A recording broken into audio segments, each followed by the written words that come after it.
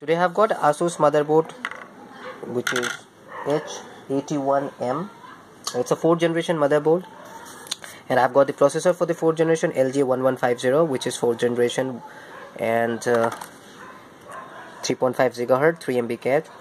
So I will let you know how to install the processor on a motherboard.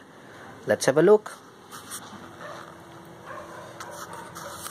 So here's the processor we have got here, which is i3 4th generation LGA 1150, and the motherboard is also LGA 1150.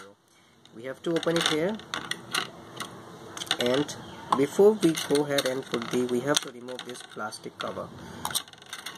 Now here's the processor. It's very easy to identify how should we place. There is a small dot here. You just have to see in the motherboard there would be here is a dot, so you have to just match this dot and put it there, and it's all done. Now keep it here and close it, put it like this, and it's all good to go. Your processor has been installed. Now here's the fan.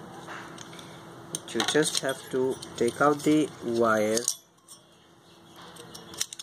tie a knot if you wish, because it will help the wire to get together. I'm gonna tie a knot, and here is the CPU fan slot, so I will keep it near to this, and it's very simple. You have to take all the holes out there, okay, and then we have to press it. That's it. This is all done. Thank you for watching this video. Please leave your comments and like if you and subscribe our channel. Thank you.